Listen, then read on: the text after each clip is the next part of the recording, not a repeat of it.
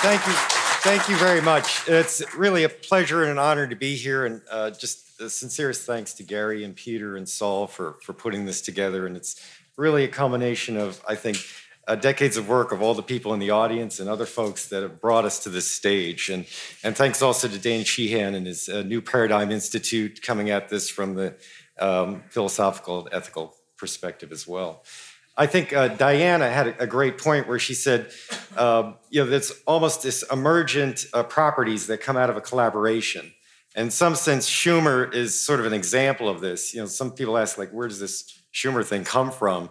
And maybe I can touch on that a little bit, because I think it's really an example of what she was talking about, this sort of emergent. And sometimes this collaboration isn't necessarily even overt. It's one group inspires another group to do certain things. There's a dynamic there. But first, like, what is the Schumer Amendment?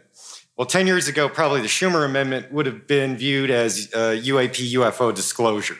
And the amendment seeks to very clearly clarify what the scope is of their problem set and what they're trying to do about it. But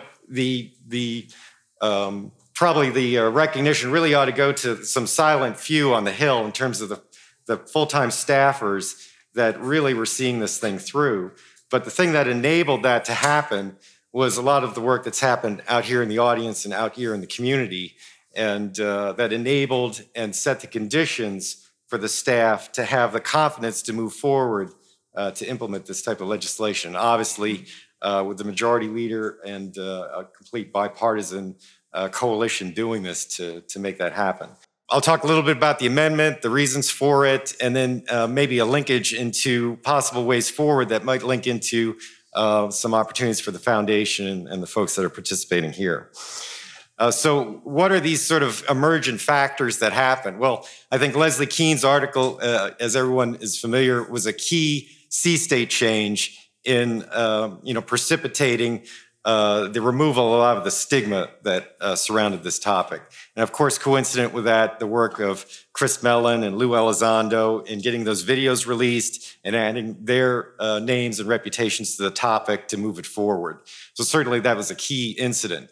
The next piece was, I would argue, the David Grush, Ryan Graves, David Fravor testimony before Congress, again, lowering the threshold of making this topic respectable and incentivizing some discussion about it. So you'll notice, if you look at the timeline there on the left, that the approval of the amendment was maybe a day after that hearing. So I don't think those are necessarily synchronized. The work for Schumer was going on in the background, but all these contributive factors were lowering that threshold for making this acceptable.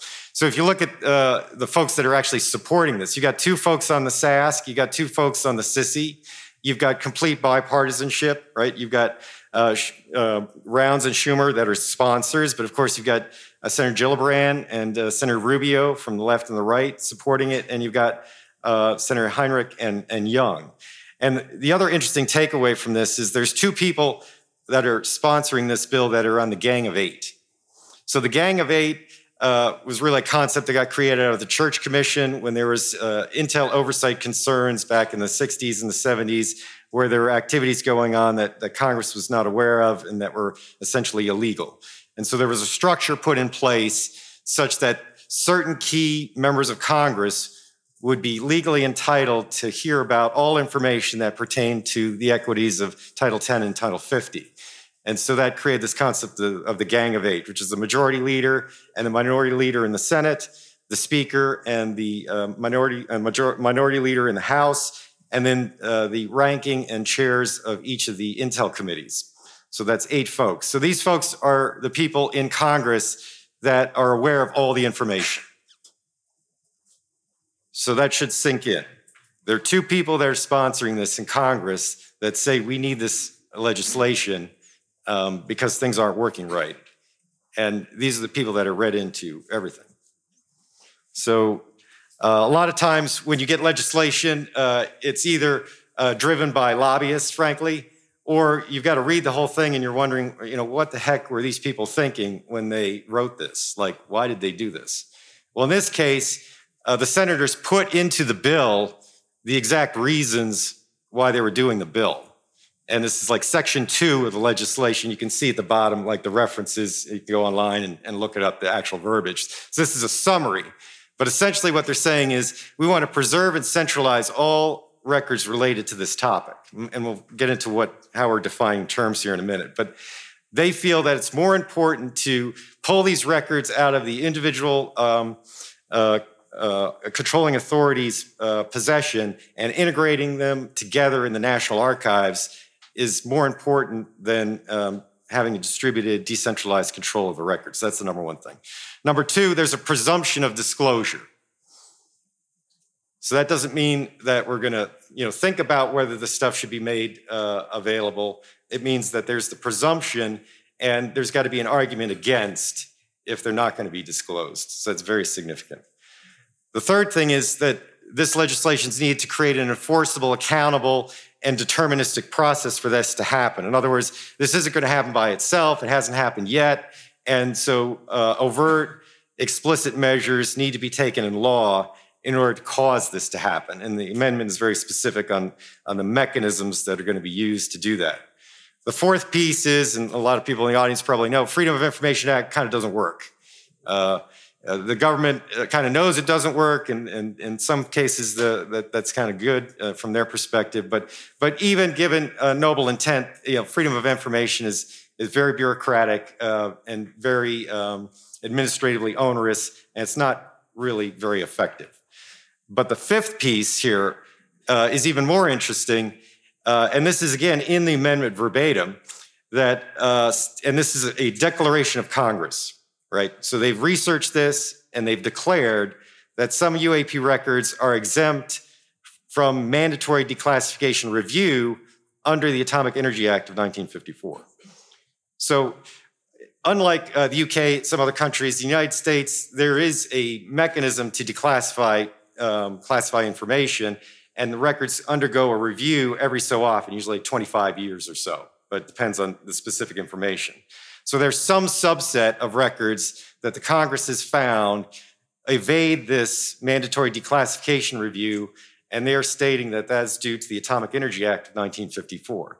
So you can imagine, some of the sort of historical background that might have precipitated that post-World War II, Manhattan Project, sightings going on at that time, and using that same security apparatus for this topic. So that's a very significant finding that Congress is putting out there for folks that are paying attention. The sixth piece, and probably one of the most important from the perspective of a free society, is that Congress is determined that there's not proper oversight over this information. And that's sort of implicit in the fact that the Gang of Eight have not been read into what's happening, and they've only found that out through whistleblower and other testimonies. And many of this is closed door, non-public. But the other point about this, which is very mature and very gratifying, and again, I think links to what Diana was saying about this sort of collaboration and emergent way of working, the legislative branch is not making themselves the antagonist of the executive branch. The legislation explicitly states that, hey, legislative branch, you're in the same boat we are. Neither the executive nor the legislative has proper oversight over this problem, and that's explicit in the legislation. And then the seventh piece is, why do we care? Well, we care because we can't do open scientific research, and we care because we're concerned about technological surprise, and we're concerned about the public interest and the public good. And so the legislation is explicit about all of that. So it's very important. And I'd encourage anybody to go look at section 2 of the legislation and read the verbatim what they're saying here. All right, so what's actually the scope? And so this is probably a good point to talk about terminology. So a lot of the stigma has been removed by sort of changing terms of reference, right? So we went from UFO, flying saucer, ET to UAP. And so UAP is probably a more accurate term, right? It's a phenomena. And that could be a range of things from metaphysical to psychosocial to nuts and bolts to religious to consciousness. There's a whole range of things. So this was actually very helpful in a sort of a intentional ambiguity to allow consensus to occur around the topic at the same time as removing historical stigma. And so, in candor, that's actually allowed legislators to come together in NDAs 21, 22, and in 23 to make progress on the topic.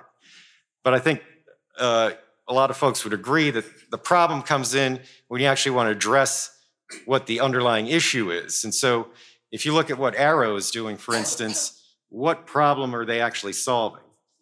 UAP is so broad, even in an operational sense, it could be probably 4 different problems, right? It could be the air trash range safety problem that Ryan Graves has highlighted so effectively. It could be the Intel surprise problem of the China balloon, if you will. It could be, foreign strategic reconnaissance, or it could be unknown, or it could be technological surprise, right? So those are a range of problems that are all kind of different in how you would address them. Range safety and airspace deconfliction is a joint all-domain command and control problem. It's a real-time safety issue. The Intel surprise issue is a national security defense issue. The technological surprise issue is an R&D issue. So you've got this range, and we're not even getting to the potential metaphysical consciousness, other aspects of the problem. So what the Schumer Amendment does is they try to basically reverse the trend of expanding the scope of the term to narrow it down to a hard core where progress can now be made in this next phase. And then perhaps as we make further progress, we can identify other avenues of approach that might actually then be more efficacious to expand the definition. So let me read here what the actual legislation says so we know specifically what they intended with Schumer. UAP is any object operating or judged capable of operating in outer space, the atmosphere, ocean surface, or undersea, lacking prosaic attribution due to performance characteristics and properties not previously known to be achievable based upon commonly understood principles of physics. And you can see the 6 observables there that have been made so popular by Lou Elizondo. So the term prosaic attribution is going to be defined here in a minute. But what we're basically saying is this stuff is the unknown category. And that's what we're talking about when we're talking about disclosure. So the other term of reference that's important to understand is TNO, temporarily non-attributed object. And there's a huge distinction between these. And Schumer makes this explicit.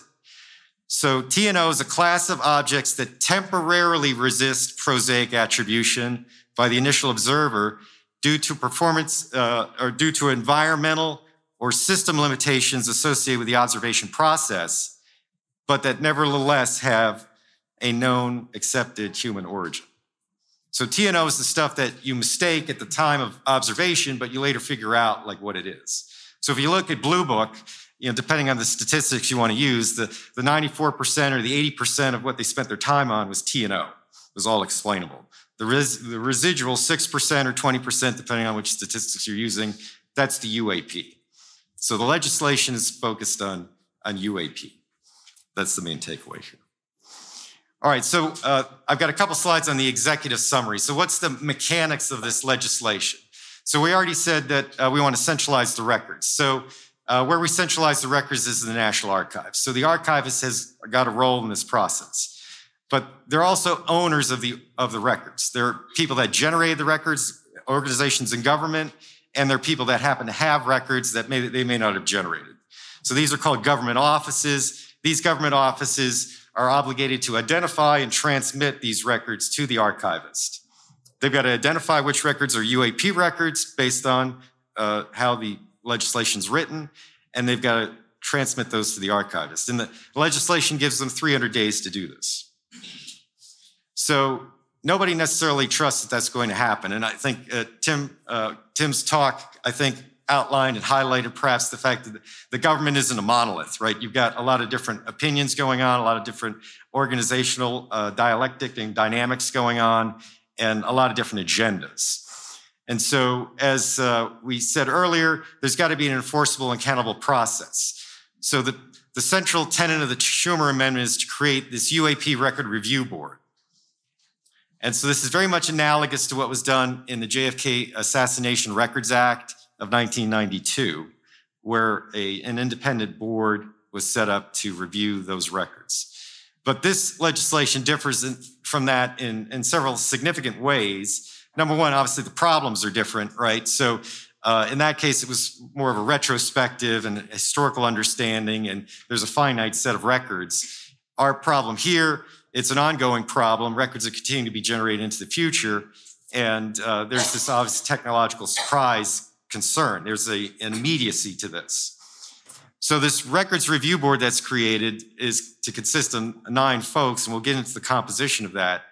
But that board's going to have certain authorities to review what these offices submit. So the going-in position is, if it's a UAP record, it's got to get disclosed. If the office doesn't want it disclosed, they got to make a case on why they don't want it disclosed. That case comes to the board, and the board adjudicates that and recommends to the president. The oversight for this board is held in the Senate Homeland Security and Government Accountability Committee and in the House Oversight Committee, Committee on Oversight and Government Affairs. Let's see, what else? Okay, so the other part of this is, unlike JFK, there's the issue of materials.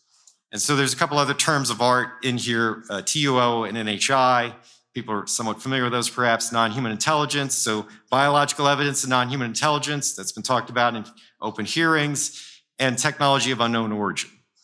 So the Schumer Amendment directs the federal government to exercise eminent domain over those, and then this board is to adjudicate whether the stuff actually is TUO and NHI and whether it should be postponed or disclosed. And we'll get into some of the ramifications of that in a minute. So how's this board going to do this? They're going to develop a plan. And this is a big difference from the JFK legislation. So this plan for all records that they deem need to be postponed for whatever reason has got to indicate a benchmark-driven process with specified occurrences and timeframes for downgrading, review, and declassification for everything that's postponed. And then this plan supersedes all previous declassification guidance that may have been applicable to this material. That's extremely important. That's different than the JFK. The JFK was basically like, should we postpone or not? Okay, and then it gets kicked down the road if they say postpone. Schumer basically says, if you're postponing, you got to tell me exactly what you got to do to release it in a benchmark-driven plan. And then this plan basically becomes the declassification guidance going forward. Now, the point is that the president ultimately has the sole and non-delegable authority. So Congress can't impinge upon, presidential executive authority. So the president makes the ultimate decision based on these recommendations, but once the recommendation's made, they're either immediately disclosed or it's postponed, as we said, or put into, and the decision's put into the Federal Register within 14 days. So the president has to provide a reason to the board on what his decision is, both classified and unclassified. The unclassified reason gets published publicly within 14 days. The other point here is that all the records are to be disclosed within 25 years of the date of creation, unless the president deems otherwise. And Congress has appropriated or authorized the appropriation of $20 million to do this. All right, so I've got to kind of move a little faster here. So these are terms of reference in the legislation. So non-human intelligence, at least 18 times cited in there. Any sentient, intelligent, non-human life form, regardless of nature or ultimate origin, that may be presumed responsible for UAP, based on the earlier definition, or of which the federal government has become aware. Legacy program, all federal, state, local government, commercial industry, academic, private sector endeavors to collect, exploit, reverse engineer, TUO, or biological evidence of NHI. Prosaic attribution, you remember this was in both of those terms, UAP and TNO. Prosaic attribution, having a human, either foreign or domestic origin. So UAP is non-human, TNO, human. Technology of unknown origin, this is very important for the eminent domain clause.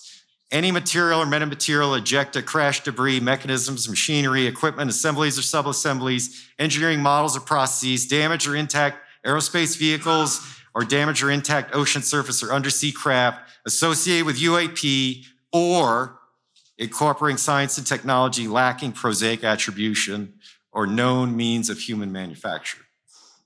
So that's what eminent domain applies to. It's reasonably specific, I would say.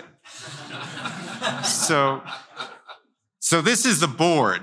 So there are 9 members of the board. 7 of those positions are specified explicitly: executive director, national security official, foreign service official, scientist, economist, professional historian, sociologist. How are these determined? They were determined to align with the instruments of national power. So historically, the instruments of national power are diplomatic, military, and economic. There was a revision of that over time that added information into that. They created this concept called dime.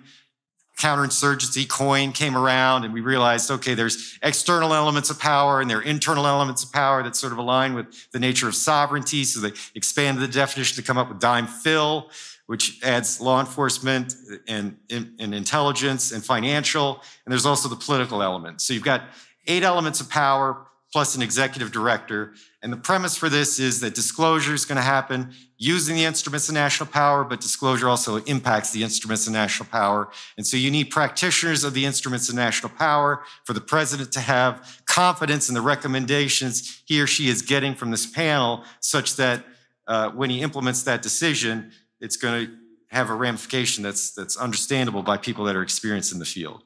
So impartial citizens are to be appointed to the panel that aren't affiliated with any legacy program. We defined what legacy program was earlier. That's a major exclusion.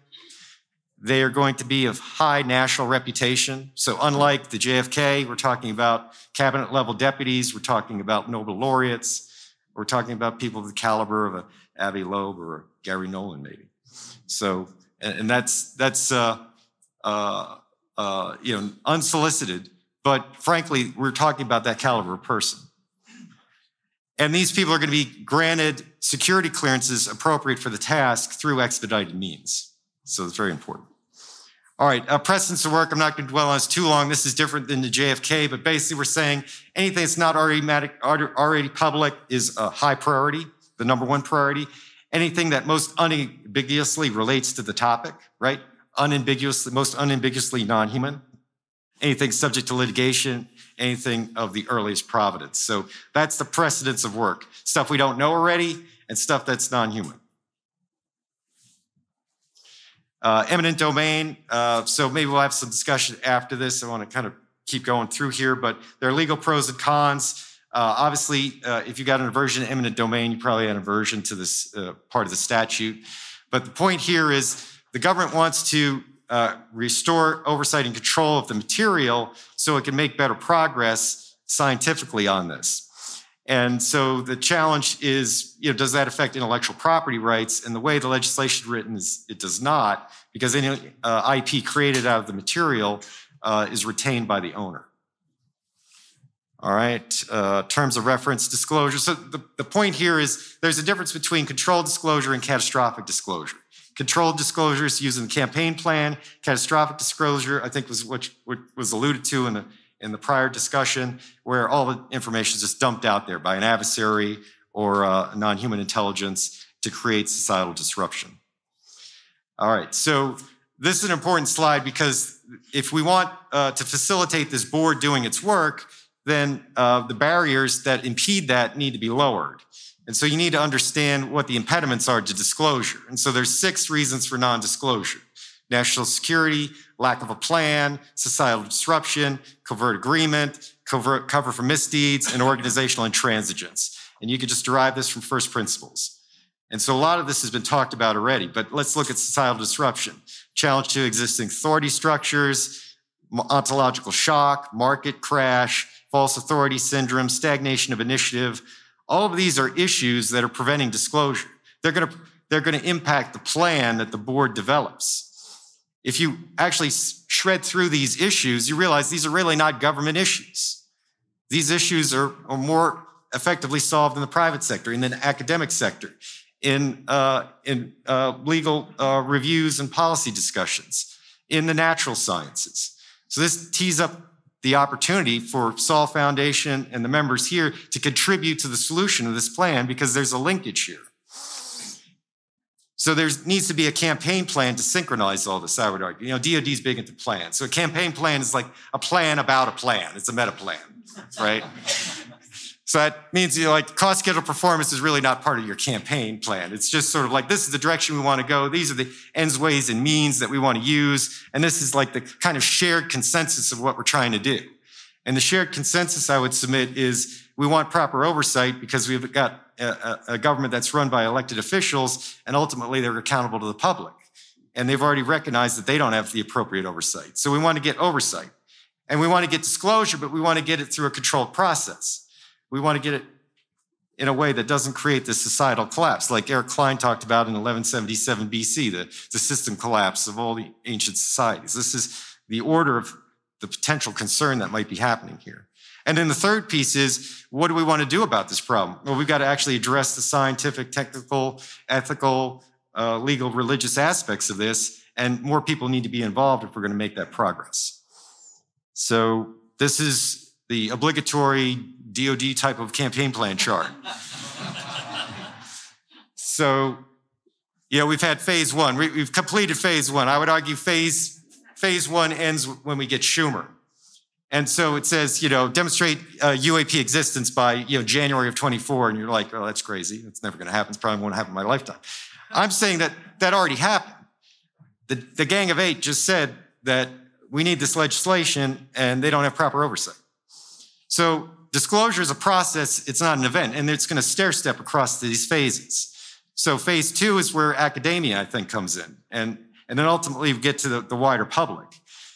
And so we see like October 2030 is maybe the pivot point when this board sunsets. 7 years for the board to do its job, but in order to facilitate the board doing its job, this philosophical investigation, line of effort B, scientific investigation, line of effort C, and private sector investigation, line of effort D, is where we can all contribute to facilitating and lowering that potential barrier. And so I've got maybe a minute or two. I'm going to just jump through a couple ideas that I've got for each of these lines of effort, if we might do that. So this is the government line of effort. Pass Schumer, grant legal amnesty, centralize the data, create a Manhattan Project to address this area, sponsor National Science Foundation grants, charter an NIE, National Intel Estimate, to assess the public-private positions of every country with this topic and where they are with it, and use that to tee up a United Nations Summit or World Congress on developing new norms of behavior in this context, right? So that would be line of effort A. What about line of effort B, the humanities? I think we need a sociological model for analyzing the societal impact for disclosure and then developing mitigation strategies a priori to address that. Now, some people think that may be less of a concern or more of a concern. It's kind of irrelevant. Like, it's an unknown right now. But we need a plan to address it to lower that concern. Codify the laws of ethics in an environment where we might have a hierarchy of being, where everyone isn't necessarily having equal competitive potential. It's essentially translating our special relativity version of ethics to a general relativity version of ethics, where you've got the problem of a more advanced civilization coming in and disrupting a less advanced civilization. It's the same issue with AI or colonialism or non-human intelligence. All right, I don't have much time here, so we'll just go quick. Natural sciences, this was talked about extensively. We need, one of the immediate areas that we can make progress is the material science arena. Gary talked about it, he recommended this area, and it's definitely the case. Developing theoretical as well as practical methods to analyze metamaterials. And let's get to the point where we can actually talk about utilizing 339 isotopes and engineering materials out of that instead of the 118 elements that we've been sort of limited to. Let's see. The other part here that might be relevant is, why don't we actually get a canonical data set? I think Whitley actually asked this question, like, what's it take to make this data respectable to science and use this data set of cases and develop the canonical, temporal, geospatial, and ontological range of distributions on what we're seeing here. And then do that in a way that actually is citable scientifically in papers so that we can build on work that's previously been done. There's a huge amount of work that Jacques and others have done, but it doesn't seem to be cited in the literature, and perhaps because that we haven't constructed the data set sufficient for it to be amenable for citation. So, and then we got to develop tipping and queuing methodologies for that. And then the private sector, we need to war game the business utility of forming consortiums to actually look at this material if the government was actually going to make it available, codify precedents and legal standards for determining intellectual property rights over the material, analyzing economic incentives and the impact to the economy if new energy sources were developed, and advocating, as Gary has just talked about, collaboration amongst these nonprofit and private sector. And so just in summary, I'd like to say, disclosure is not a process, but the way to make progress is probably the way Diana outlined, which is this collaborative, emergent interaction that creates more than the sum of the individual parts, which I think is what actually created and allowed Schumer to happen. It's a government first problem in the sense that the government has more and better information than everybody else, but that doesn't mean that everybody else has got to sit on the sidelines. The impediments to disclosure are really things that can be solved in the private sector, and it's a whole society problem. And I think it involves the humanities, the natural sciences, and everything that the foundation appears to be focusing on. So hopefully I didn't run over too long. I appreciate the opportunity to chat and welcome any questions.